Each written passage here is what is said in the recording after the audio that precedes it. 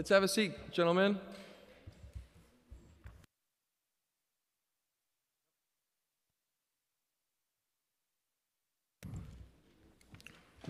Are we ready?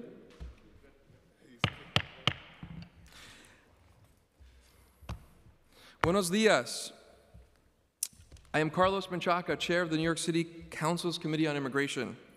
Today, the Committee on Immigration will vote on the pre-considered resolution sponsored by Council members Rosenthal, Rivera, and myself. This resolution calls on Congress to pass and the President to sign H.R. 6361, establishing a humane Immigration Enforcement System Act, which would abolish the U.S. Immigration and Customs Enforcement Agency, known to us as ICE. Last week, this committee, the Immigration Committee, heard testimony from members of the public, academics, and advocates, as well as the mayoral administration who spoke to specific concerns and points where ICE, as the enforcement agency that is barely 20 years old, has extended beyond its mandate, acted in roguish ways, undermined its public safety mission, and hampered our city's efforts to serve our people, to serve our neighbors, while inhibiting our use of taxpayer dollars.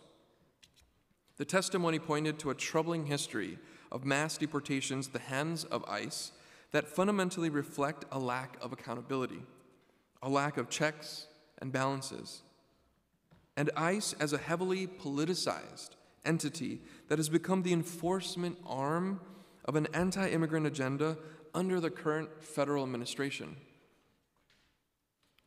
As a sanctuary city, New York City, we have come a long way to providing protections for our immigrant neighbors, passing laws that limit cooperation, city cooperation with detainer requests, and restricting the use of city resources for civil immigration enforcement.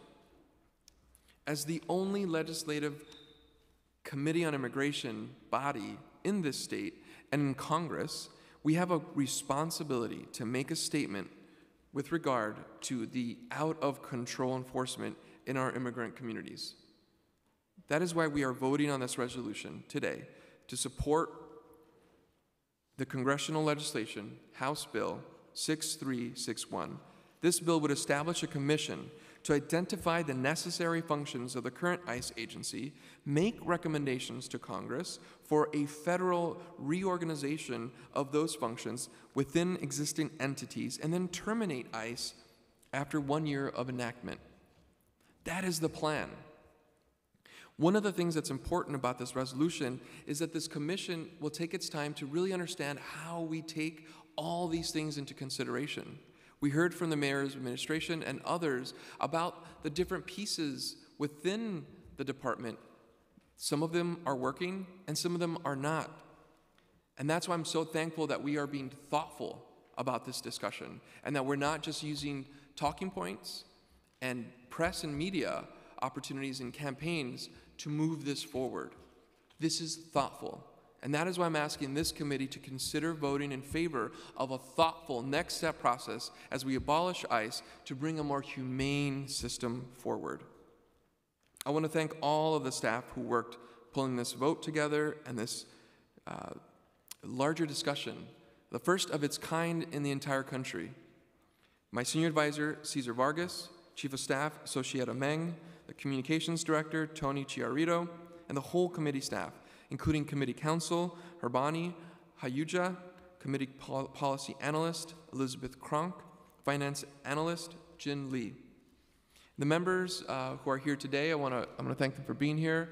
Councilmember Holden from Queens, Yeager from Brooklyn, Drum from Queens, Miller from Queens, Joe Nye from the Bronx, and from Brooklyn, Eugene. Is there anyone from the public who wants to testify? Okay, then we are ready to move to the roll call for the vote. William Martin, Committee Clerk, roll call vote, Committee on Immigration on preconsidered resolution. Chairman Chaka. Proudly, aye. Eugene. Aye. Drum. Permission to explain my vote? Thank you very much. I'm going to proudly vote yes on this resolution because I view that ICE has simply become a deportation machine, which is being used for the wrong reasons. And I agree with all of the whereases in the resolution, but particularly wanted to highlight just two of them. Whereas ICE, under the direction of President Trump, has demonstrated an inability to fulfill its duties without violating due process, human rights, transparency, public accountability, or an adherence to domestic and international law. And whereas the United States of America does not need an opaque and rogue agency operating in our communities, dehumanizing our neighbors, and acting without consequence, I am very proud today to support this legislation. When we heard testimony from many people involved in the immigrant community, I was very proud to hear Monsignor Sullivan come in and speak about how ICE has been used to tear apart families, which I see happening in my community on a weekly basis. I hear stories of families being torn apart. It is heartbreaking, and that is why I'm very, very much supporting this resolution. Thank you, Chair, for your leadership on this issue, and I'm very proud to be able to support this today. Thank you. Thank you. Miller. Vote aye. Jonai. Permission to explain my vote? Permission granted.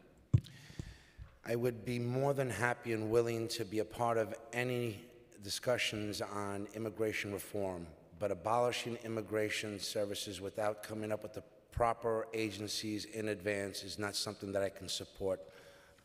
So I vote no. Holden. Permission to explain my vote. Coming on the heels of 9/11, 17 years ago we were attacked because city, state, and federal government officials didn't communicate. Homeland Security and ICE were created to communicate, to share information. The vast majority of people that are detained by ICE are criminals, 74%. That's a fact. So again, we're throwing the baby out with the bathwater. This is ill-conceived. Abolish ICE is a movement, but replace it with what? So I'm voting no, and I still think that these resolutions are just grandstanding. Thank you. Yeager. Mr. Chairman, may I be excused to explain my vote? Thank you. I have spoken in this chamber about my disappointment with immigration policies from the current administration, the family separation policy. I voted in favor of our resolution calling for that to be made illegal. And I support wise immigration policy. I am the son of an immigrant, the grandson of immigrants, and I'm very grateful to a country which welcomed my family with open arms, as I've mentioned before in this committee and on the Florida Council.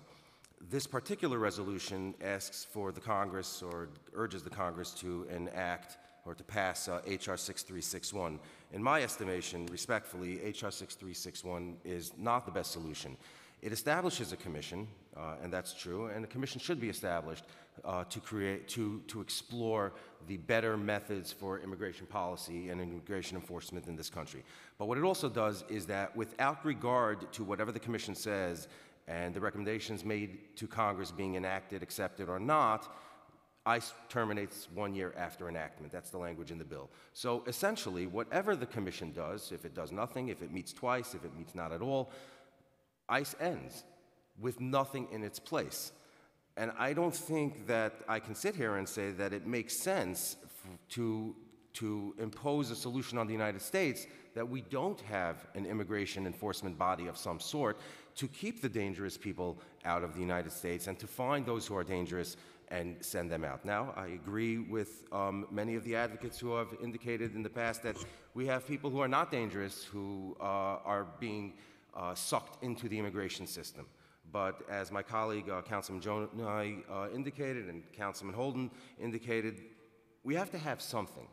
And Councilman Holden was very poignant in his point that ICE, most of the people that ICE stops and brings into their system and ultimately deals with, 74% of them are actually criminals.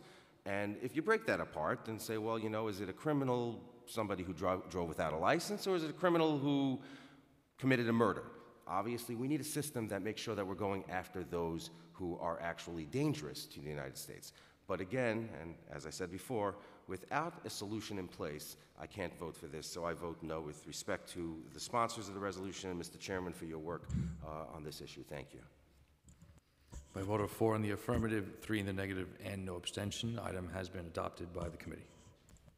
Thank you for the roll call, and I want to thank all the members of this committee for coming here today, for engaging in the purest form of democracy, which is to tell your story, to talk about your vision. And I am really thankful that the bill or the resolution in front of us has passed and will be voted on at the stated. Thank you so much for your time, and we'll see you next time.